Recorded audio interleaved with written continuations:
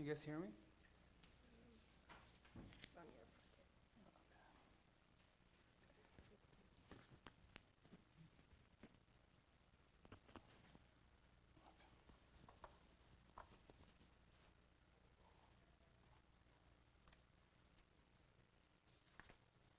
So this is Sai Chuvangiri presenting on Punctate Choroidopathy coming from St. George University.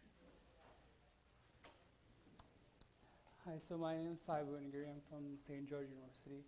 So my presentation is on a case report for a rare disease called punctate inner choroidopathy, which I saw in a patient in Dr. Shakur's and Dr. Utali's clinic. So I didn't see the patient on her initial presentation, but I still did see the patient for her follow-up. So the story is that when she initially came, let me go back. So the history is she's a 20-year-old female with sudden loss of vision in her right eye. So her HPI is that 2 nights ago, before coming to the clinic, she was watching a movie and she noticed some fuzzy spot in her vision. And she just rubbed it off saying, okay, just nighttime, so it'll go away. However, when she woke up in the morning, it was still there. So then she decided to come to the hospital and she was referred to uveitis clinic. So, and she referred the spot as fuzzy and in the center of her vision of her right eye. But it's stable in such time, so it's not increasing, so it's stable. And she denies any pain, any flutters in her eyes, any flashes of light. But she did say that a few months ago she had a recent episode of bronchitis, which she had to take Z-Pak, and it resolved after that. But she denies any other recent infections, any history of STDs, any recent travel. So going on, patient did have Raynaud's phenomena, but it was resolved, and they didn't find any lupus antibodies for that, so it was idiopathic. And she did have knee pain, but it was because of sports.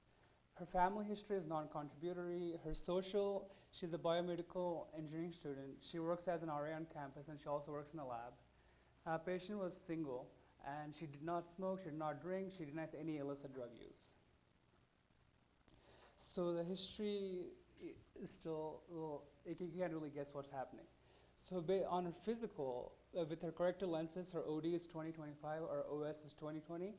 Her external examination is normal. Her slit lamp examination is normal. No floaters, no signs of any anterior chamber inflammation. On her fundus, her left eye is normal, but her right eye, the abnormality is there's a subretinal fluid over the macula, which explains her central loss of vision. And also, they found some small white dots in the superior temporal region near the fovea. So refractory, obviously without the glasses, she's highly myopic. But her oral labs, went through all TB, sarcoidosis, syphilis, everything were normal. So no infectious causes were contributory here. So her labs and imaging. So obviously her left eye is normal, but her right eye, if you see there's some inflammation, some edema, and there's some few white spots there. So that's abnormal. So we did a red-free fundus for better contrast and also to better provide a baseline retinal vasculature. So again, here you can see the abnormality and some small white spots, but no real inflammation like vasculitis or any like diabetic retinopathy, nothing like that. So autofluorescence image, you see hypofluorescent right there. Her left eye is again normal. So fluorescent angiography. Right here you can see there's early hyperfluorescence. If you look at the time, it's 18 seconds, which is indicative of choroidal neovascular membrane. And her left eye is again normal, it doesn't show those spots, and it's also 36 seconds. And if you go further, for the right eye, the borders become fuzzy and it's hyperfluorescent, and all this is diagnostic of choroidal neovascular membrane. So we know she has choroidal neovascular membrane, so we don't know what's causing it. And if you look at the OCT, so if you look at the layer, it is ganglion layer, nerve fiber layer, inner plexiform, inner nuclear, outer plexiform, outer nuclear, external limiting membrane. And this, if you see, there's a loss of RPR layer, and also there's subretinal fluid there, some retinal fluid there, and also there's a loss of EZ layer, which is inner and outer photoreceptor layer. So all this is again confirms choroidal neovascular membrane. So the cause of this is no mystery if you read my first slide, which is PIC. But the other differentials we need to keep in mind is birdshots, multifocal, and then histoplasmosis, and MWEDS. So we did find that she has PIC. I'll tell you why. So to tell a brief introduction on PIC. So PIC is generally considered part of the white dot syndromes, and it's very rare. I think that it was first described by Watzke, and when he found 20 patients, and they usually found it in like myopic Caucasian young females, and they really don't have many like inflammatory, anti-inflammatory like floaters, any signs of vitritis. But they also complain, it's usually bilateral, but in this patient it's unilateral.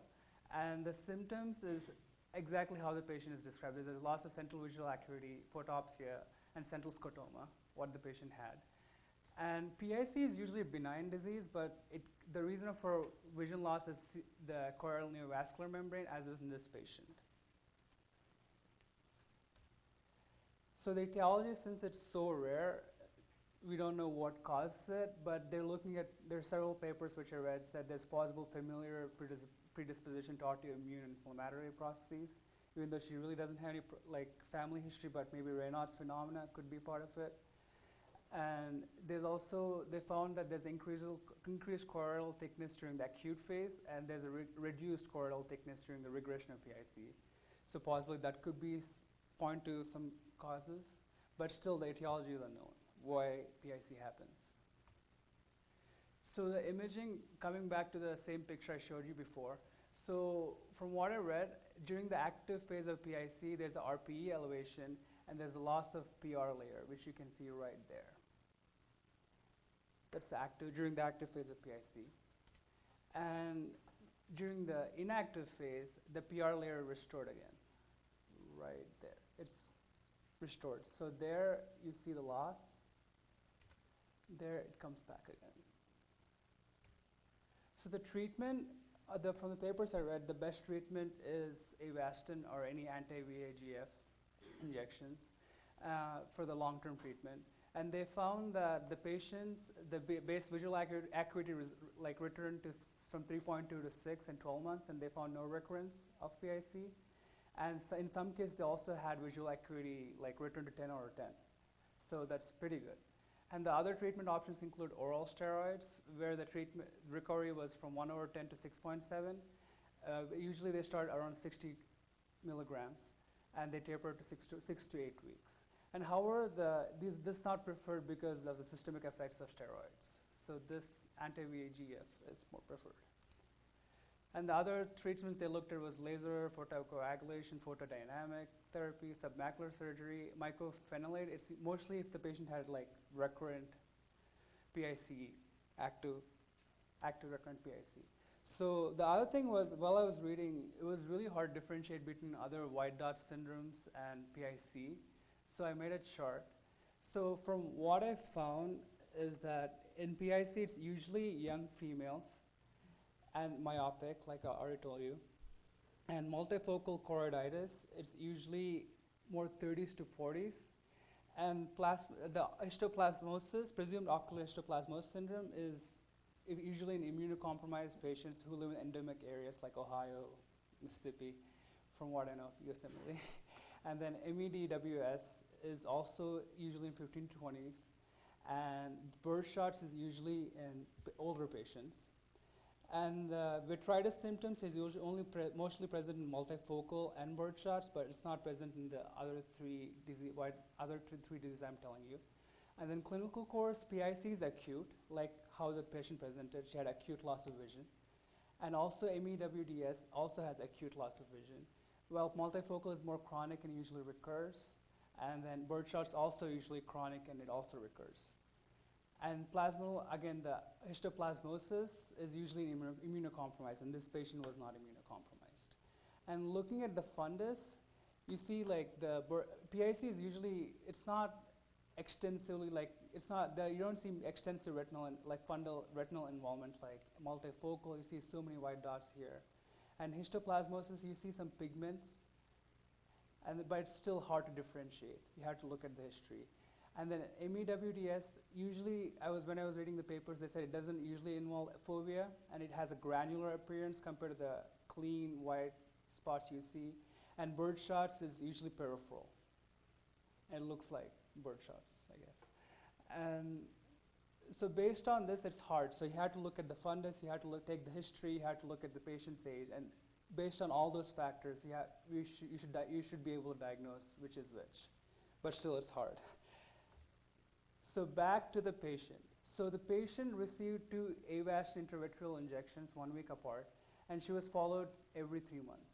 And she didn't have any recurrence.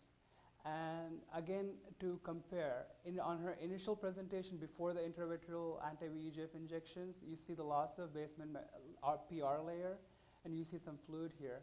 So after the 9 months from the latest OCT, what I saw, you see again, so you see the PR layer is visible. I mean, there's still some cysts, some abnormality, but you see the PR layer came back, and which shows that she didn't have active PIC, and she is in remission. So again, this is the latest one from her thing, and this is the photograph of her, like the initial visit. So you can see it's resolved, but still there's the white colored spots involving her fovea. So the conclusion is PIC is considered part of the white dot syndrome, and usually affects the young Caucasian myopic females. And the vision change is secondary to CNV. And PIC can be differentiated from what I told you. It's young myopic women. They don't really have any anterior chamber inflammation. And it's a relatively focal involvement of the retina, usually in the center, fovea, macula.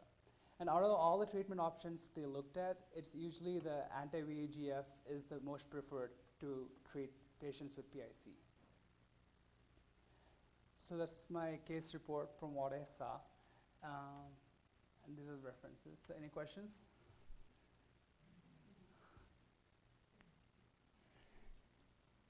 No? Thanks. Go ahead. Was the avastin treatment, was it due to a week apart or Yeah, it's a week apart. it was a week? Yeah, I saw it was like she had a January 16th, and then she had a second one January 23rd.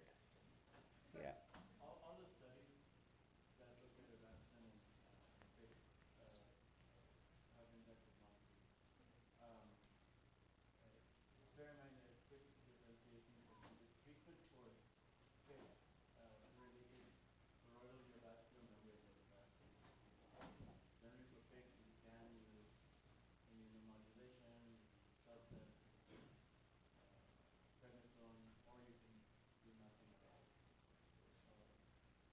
Certainly, avastin is useful, but it's not the mainstay of therapy treatment for CNV and associated PIC.